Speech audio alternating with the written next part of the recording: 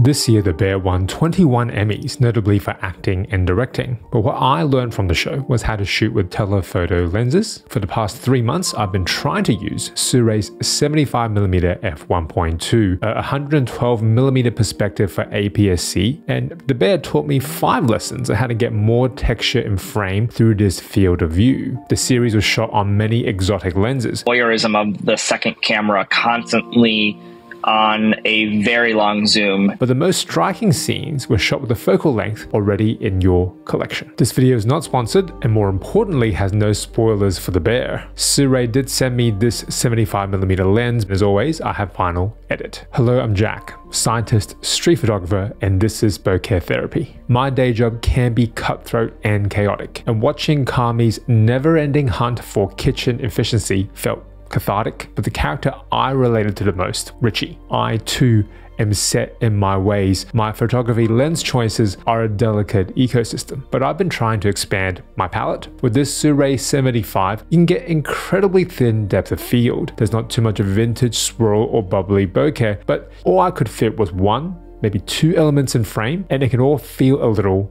lifeless. I know cinematography isn't the same as photography, but lesson 5 that I learned from the Bear was how much more color matters when the framing is tight. Ambient tones in the shadows, the warmer glow coming from outside the restaurant, a hint of faded blue here, a desaturated red textured wall there, and visual layers are being added without adding more objects into already crowded scenes. I noticed the use of color most when it was taken away. In the flashback scenes, everything looked eerily pristine and white, and the telephoto look seemed to leech the life out of those isolated frames. It's reminiscent of shooting against the bright midday sun, washing out my exposure and color, but you can't always add warmth back to the edit by upping the kelvins in your white balance. You have to do this with a delicate touch. It can look a bit over-processed. Lesson 4 I learned from the Bear was how to add warmth into the frame more naturally by motivating the light. All you highfalutin cinematographers already know how to do this, but as a street photographer, I'm still learning. Adding a light source in frame, neon tubes,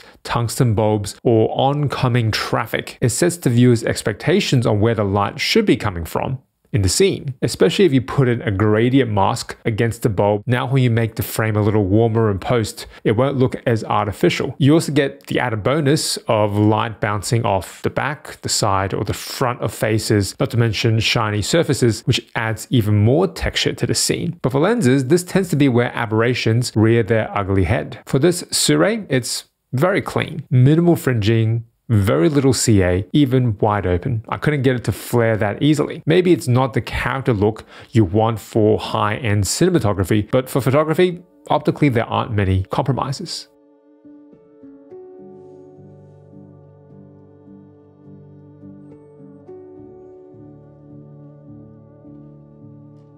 Everyone compromises at some point, but we all just want to feel wanted. Just like Richie, I've been struggling to find my purpose. I can't bring my full self to work. The things I'm good at, the things that excite me, just don't seem to matter as much in that professional context. But maybe this is how it's supposed to be. Is it too much to ask to feel wanted? Lesson 3 from the Bear involved the use of foreground. It's hard to get background separation when shooting in tight spaces, but it's comparatively easier to get foreground separation. Longer lenses won't have the right minimum focusing distance, so letting reflections off a shiny cooktop or a trail of dirty pots and pans adds more texture. The Bear shot kitchen scenes on 2 cameras, an A cam and a B cam. Voyeurism of the second camera, constantly on a very long zoom, 40 to 400. This gave the production team so much flexibility to blur out the foreground at a moment's notice. But you don't need 400mm to get this effect. You can do it with the Sirui 75mm and its close focus distance of 0.7 meters. At f1.2, you can get both background and foreground separation.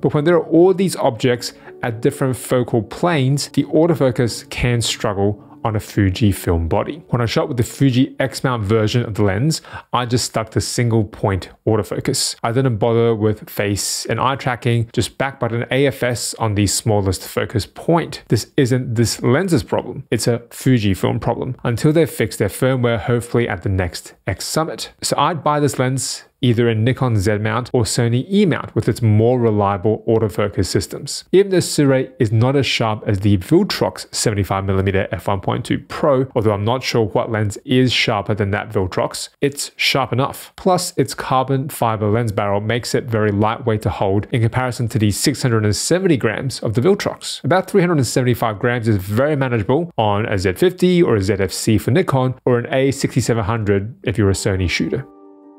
Lesson 2 from the bear was to lean into the abstract. Choose a composition that makes the thing you're focusing on almost unrecognizable. Is it some kind of dial or switch, source or jus, broken glass in the middle of nowhere? Pure abstraction can be confusing as a storytelling device for a single frame, but it can encourage the audience to fill the gaps with their imagination. It's easy to get this look on longer lenses, the 40 to 400mm on the Bear's B cam, but you don't need a telephoto for this effect. Photographers and whoever think that they need to be very far away in a long lens. You want to be intimate and you want to feel like you're a part of what they're doing, their process. In fact, the famous oneer in episode 7 of season 1, the nightmarish 20-minute sequence of breakdowns all in one take, was shot on their A cam with a 50mm. We needed a lens that could do it, and we didn't know how to do it yet. We found a 50mm. It was a T2.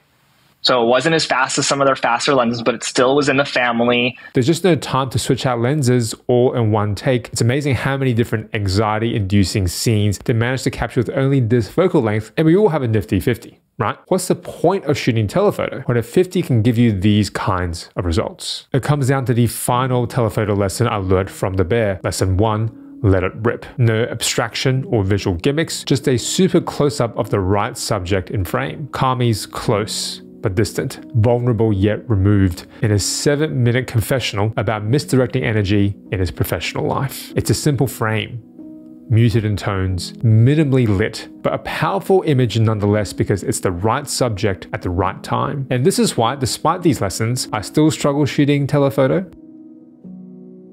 I'm still looking for a project worthy of the close-up. The kind of work that makes me feel wanted.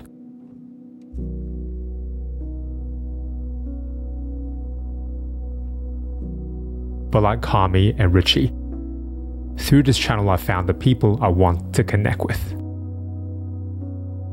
You can find the next video about another focal length I'm trying, perhaps the most underrated lens in the Nikon Z lineup, here when it's ready to go. I'm Jack, trying to capture peace in every moment.